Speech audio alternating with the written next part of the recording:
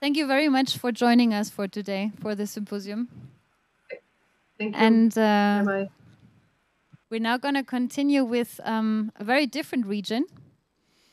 We're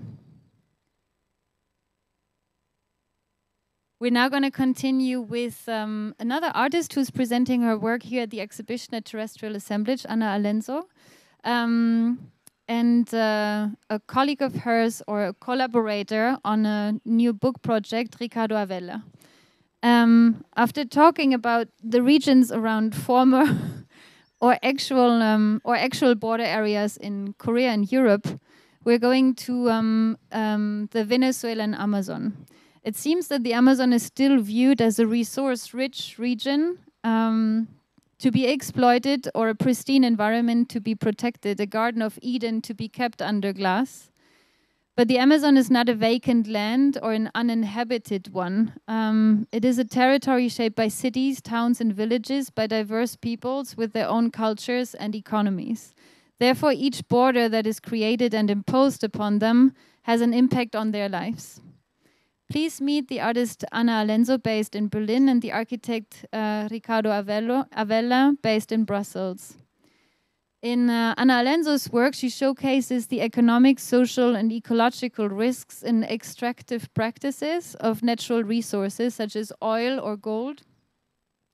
Her work departs from the assumption that within the fragile state of geopolitics and the vulnerabilities of our society's artistic practices become modulators, shapeshifters, as we had earlier, of a widespread sense of uncertainty. Instead of rejecting this uncertainty, she identifies with it and embraces it as a vehicle for artistic experimentation. So to say, staying with the trouble. Ricardo Avella co-founded a collective of young professionals interested in the sustainable transformation of urban and natural landscapes, Colectivo 1061. I hope I spell it right. In 2012, as a landscape architect, he has, or as a trained architect, he has collaborated with various architecture firms in Turin and Caracas, and works steadily in Venezuela and the Dominican Republic since 2011. In We Are Satellites, they are going to present their exchange on ecological devastation caused by mining in the Venezuelan Amazon, which impact exceeds its own geography and reaches an existential planetary dimension. So we're going back to a global discussion and see the first collective work, which is going to enter into a book project that both of them are working on at the moment. Welcome to you both. Thank you.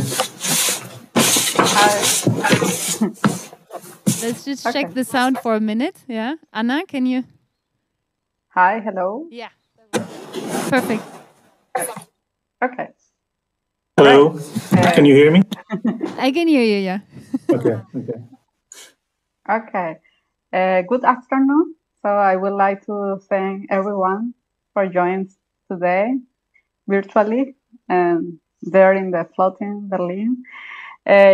Also thanks to Floating University, Carola Ulke, and the curator Pauline and Kuma for inviting us to participate in this symposium, and of course Ricardo Avella for sharing this virtual space with me today. I will begin by showing a 5-minute fragment of a video that is part of one of my most recent installations, titled "The Mind Gives, the Mind Takes." It is from this installation that the idea of "we are satellites" emerged. Later, Ricardo and I will engage in a documentary and imaginative dialogue of image and context to address the current situation in south of Venezuela, where the Guayana and the Venezuelan Amazon are located. Then we can start with the video.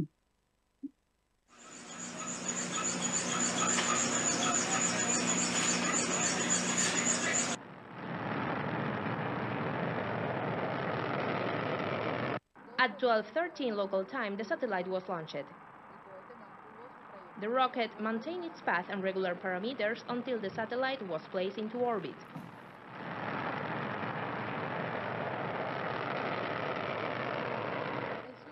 Sucre satellite reached an orbit synchronized with the Sun at a distance of 640 kilometers from Earth and will provide data for planning, environmental and natural disaster monitoring, natural resource management, and national security.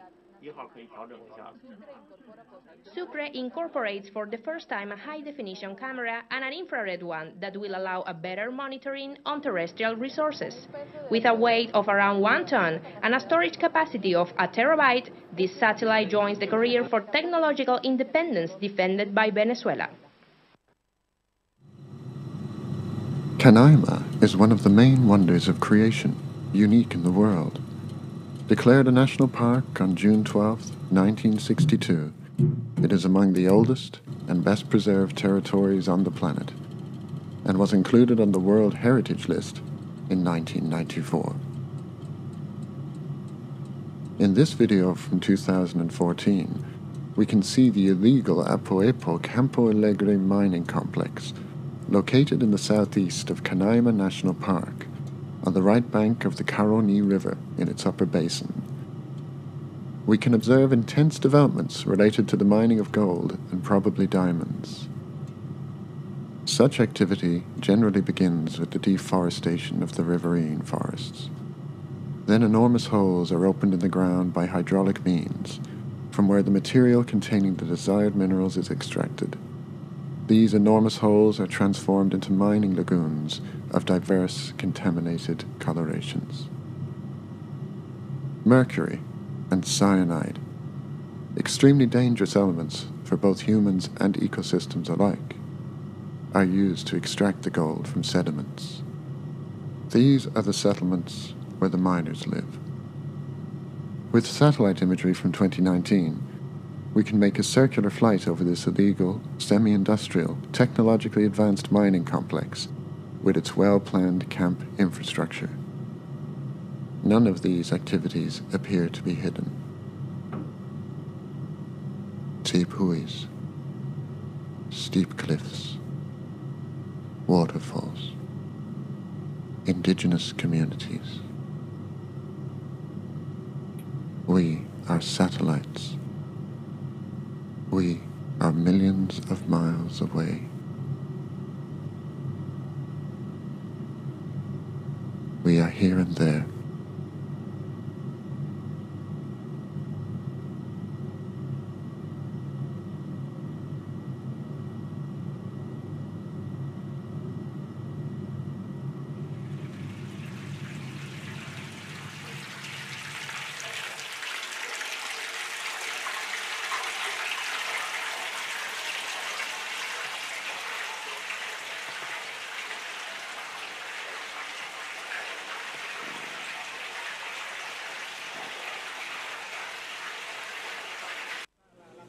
We are gold and diamond dust. Aquí tiene todo el trabajo lo que usted quiere ver.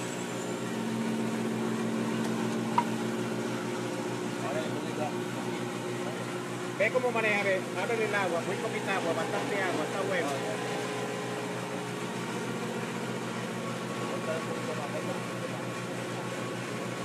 Ahí está echando un poquito de agua porque está bueno. No, porque está reconcentrando, no es que reconcentró arriba. Aquí está crudo el azul. Está muerto.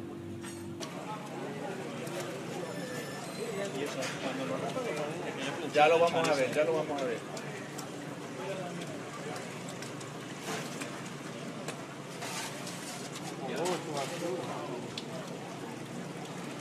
Con aquellos paños que se ponían, o esos paños que se ponían la mata.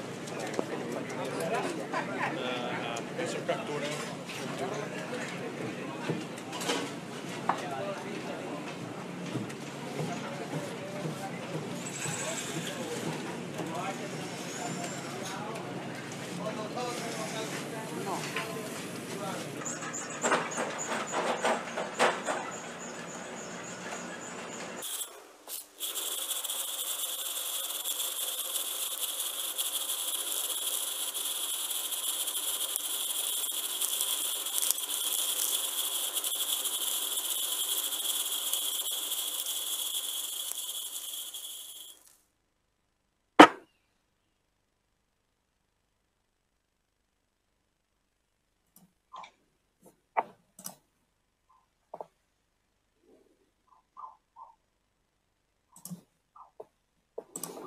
So now Ricardo can continue with the presentation.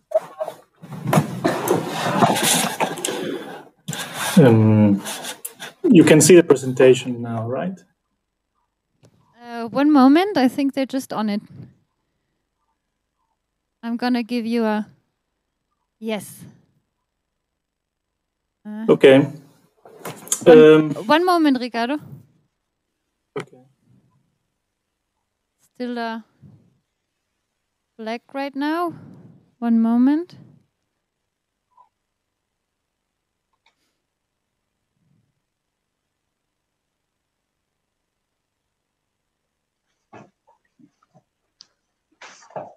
Still black screen.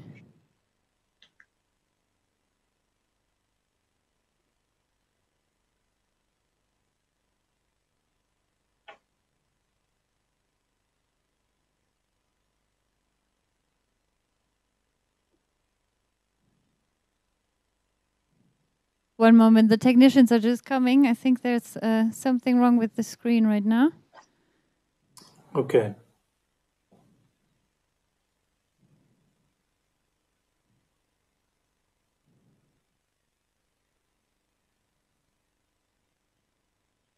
Yes, now we're there. We see the slide now, and you can begin. Perfect. Thank you. Thank you.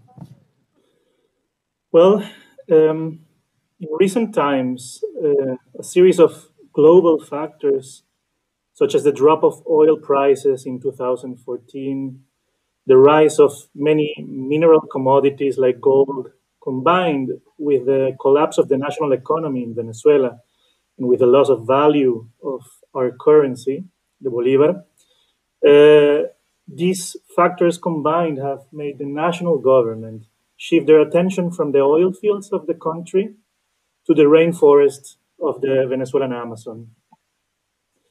In the Venezuelan Guyana, which is the largest and least populated region of the country, there are little more than 2 million inhabitants, in a territory that is larger than the whole of Germany. There are large deposits of iron, bauxite, gold, diamonds, cobalt, copper, coltan, and many, many other rare minerals. But this region has an incredibly rich biodiversity, both of vegetation and wildlife. There are more than 650 bird species, 300 different mammals, more than 1,200 fish species, and hundreds of different reptiles and insects. And there is also a diverse, it is also a diverse region from a social and cultural point of view, because there are 23 indigenous peoples that live there with their unique worldviews. And they have been living there for centuries. It is here in this region where the national government has created the largest mining project in Venezuelan history. It is branded the Orinoco Mining Arc. The area open for mining concessions to global actors is as big as the Netherlands, Belgium, and Switzerland together. But the combination of global and national factors that I previously mentioned has also paved the way for the rise of illegal small-scale gold mining. Today, 80% of the illegal mining activities that take place in the entire Amazon are in Venezuela. And this type of mining has catastrophic externalities: deforestation, loss of biodiversity, pollution of watersheds, violence, the outbreak of malaria, the destruction of the formal economy, and the threatening of indigenous livelihoods are only but some of these byproducts. Small-scale and artisanal gold mining is very different from other types of industrial mining. It is more expansive in its nature and extremely difficult to control. These diagrams that I show here help to visualize the magnitude of scale of bauxite, iron, and gold mining in the Venezuelan Amazon. And they all have the same scale. In the first two diagrams, we can see the footprint of the industrial ore, of the industrial iron ore and bauxite mines of the entire region. And this is the footprint they have left over the span of 50 years. But if we compare it to the footprint of small-scale and artisanal gold mining in just one municipality of the state of Bolivar, in the past 20 years, we can see the difference. It is quite extreme. Another issue that is important to highlight is the impact these activities have in relation to economic, legal, and cultural boundaries. The mine of Campo Alegre that was previously shown in the video will be used as an example to make an argument. The mine falls outside of the boundaries of the Orinoco mining arc, as you can see. However, the creation of this mining project by the national government has accelerated the rise of artisanal and small-scale miners throughout the entire region. It becomes, in a way, an incentive. And this rise of illegal mining doesn't fall only within the boundaries delimited by the government. The mine of Campo Alegre is also located inside another kind of boundary, that of the Canaima National Park. The extraction of natural resources is strictly forbidden in national parks and natural monuments, but mining is taking place in many protected natural areas nevertheless. These are paper parks, as they call them, because the vastness of protected areas in the region makes it extremely difficult for the state to guarantee the enforcement of the law. We could also argue that the concept of a protected area leaves the rest of the forest unprotected and open to depletion. And this is something that needs to be revisited in the context of climate change. Finally, the mine is also located in a territory that has been inhabited by the Pemon peoples for centuries.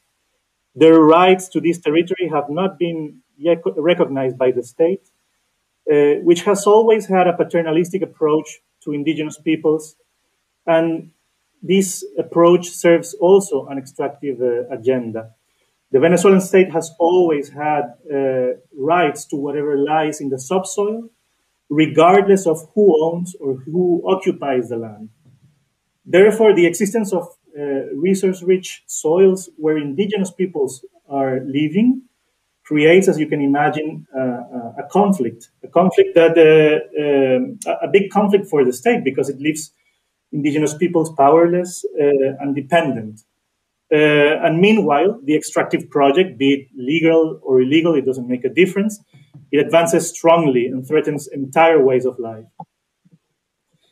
But it must be said that the negative externalities of gold mining do not respect any of these boundaries or legal frameworks. Water flows, and if water is polluted with mercury, it flows downstream and poisons everything it touches. Artisanal and small-scale gold miners are nomads, and they have families in the towns and cities of the region, and they go there to cache their findings. So if they are infected with malaria, the disease will arrive in the cities nevertheless, even if they got the disease in a mine far away in the jungle. The Warao people live in the Orinoco Delta. They live in a lowland where all the waters of the region come together. They are outside the Orinoco mining arc. There are no mines in the Orinoco Delta, but they are being poisoned because the waters where they swim and where they fish are heavily polluted with mercury. And these waters then flow to the Atlantic Ocean, to the shores of Trinidad and Tobago. And a similar thing happens with the mines of the Orinoco mining arc that are part of the Essequibo River Basin. They flow to Guyana and poison human and non-human forms of life in a country where no one really cares about what happens in Venezuela.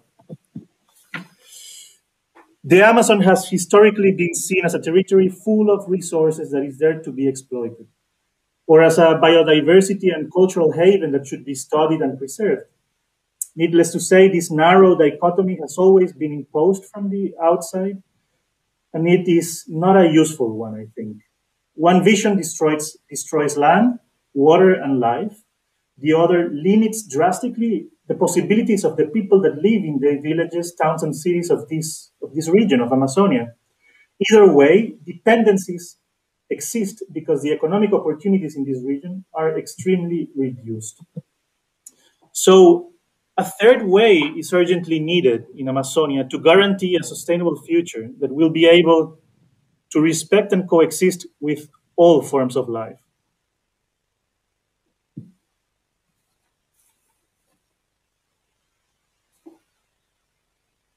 Now I pass the word to Anna. Hi, yes, I'm here. You can hear me? Yes, yes. Yes. Okay, perfect. So we keep the same image because I think it's a good connection to our conversation. No? I think, and I will repeat this sentence that we write for our abstract. No?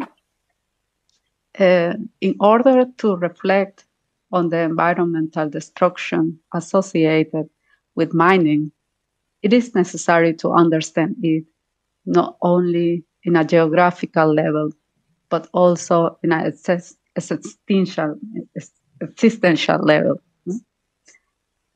What do the pollution of rivers, the extermination of endemic plants, and the murder of animals and indigenous people in Venezuela means for us here in Germany or in Brussels? No? To what extent can we understand the planet Earth as a whole? To what extent is this even possible? I am part of a generation that has witnessed the destruction of the productive apparatus of Venezuela, and as a result, its social fabric. In a rather drastic way, corruption has become established as a daily practice of survival. Because of this, and in addition to the drop in oil prices that Ricardo showed in his fair statistical table, people are surviving in a country with the highest hyperinflation in its recent history. Today, gold mining is supported and promoted by the regime in power, not to mention the guerrillas and mafias in charge. Are you seeing the image? Or because I don't? Right now, one moment. I think they're going to go back to the presentation. Can you show one moment? Yeah, now we see it. Okay, yes, I will continue that. How do we decode and rethink the effect of this predatory logic, of this extractivist logic that has developed over centuries and has led to the belief that there is no other way to live? When I began researching the subject of mining, I had an apocalyptic vision. How long will it take then to destroy the ecosystem of Venezuela, Guyana, and Amazonia? For me, approaching this topic means building networks with other peoples and specialists, listening to multiple versions, studying the myth of the past, but also thinking and recognizing the myth of the present. That is how I met Ricardo and began the project of making an art book with other 12 contributors from different fields. We hope to have the book published at the end of this summer. Huh? But yeah, the magnitude of the conflict we are dealing with seems as immense as the territory itself. Multiple layers and readings are possible. Eventually, I began to identify with satellites, orbiting an area from a distance, gathering and classifying information and data, generating new codes and new language. In fact, through satellite image it is through satellite image that I was able to study the geography of the territory. Are you seeing the? Yeah. Working from a distance led me to use fictions and prototyping as a method to think and generate a different relationship with the problem of mining.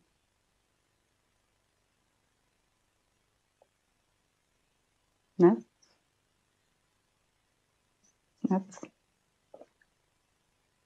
What can we learn from the mechanism of gold mining? I have been studying the handmade and improvised mechanism used in illegal mining in the Amazon region, turning the so-called tame into a construct. To explore this further, I made my own tame.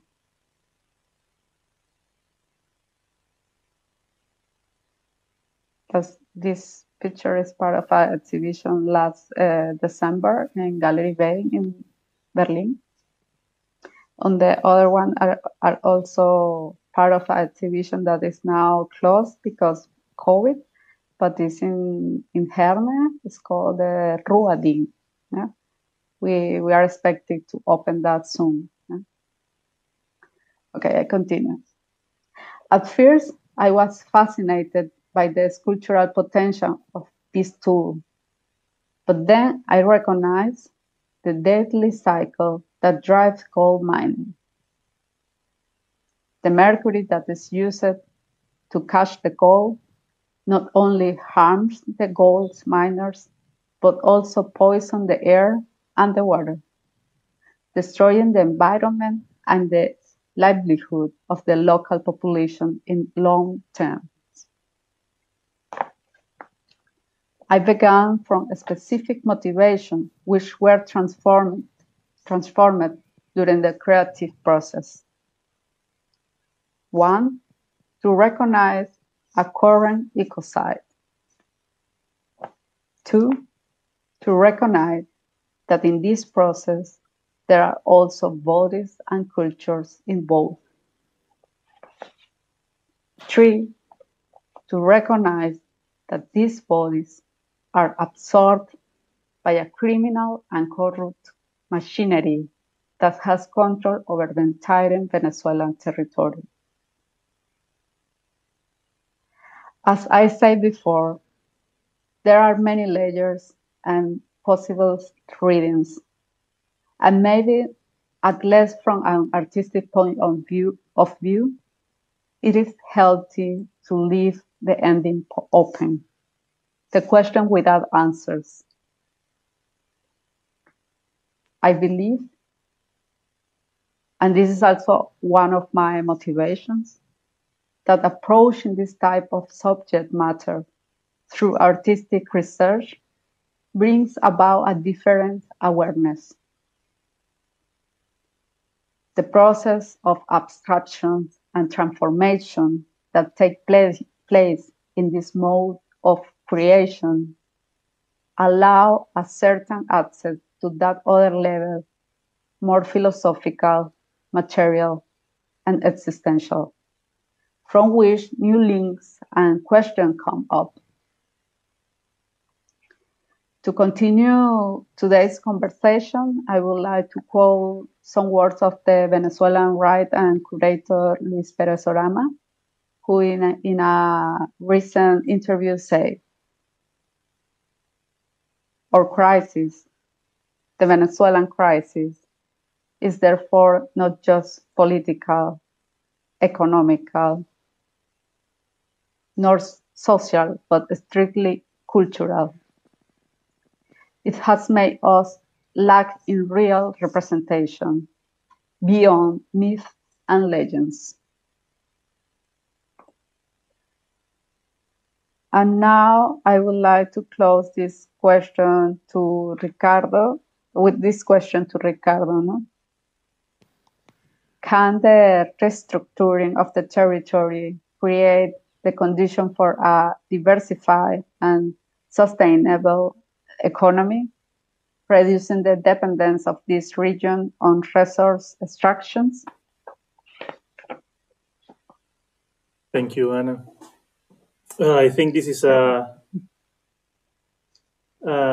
very important question because the promotion of economic alternatives in this region becomes crucial if we want to preserve the Venezuelan Amazon. In order to break the links of dependency that exist there today, that are in many ways also pushing people to do this to survive. According to endogenous growth theory, can you see the slides that I'm showing? Yes, they're there. According to endogenous growth theory, local initiatives should make use of the natural and cultural resources that are available in a particular territory. Unfortunately, these are very rich and diverse in the Venezuelan Amazon.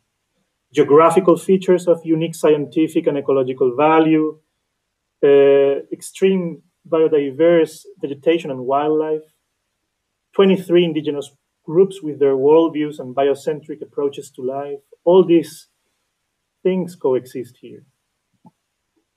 So if the preconditions that are needed for local initiatives to thrive are facilitated, they could grow from the bottom up in a systemic way. For example, different forms of ecotourism could be promoted in the region. But even if we go beyond traditional notions of preservation and include a productive dimension in it, the forest could also support alternative economies. The harvesting of non-timber forest products like copoaçu, acai, tonka beans, copaiba oil, among many, many, many others, can provide means of livelihood to many communities, making them less dependent on non-renewable resources and on extraction.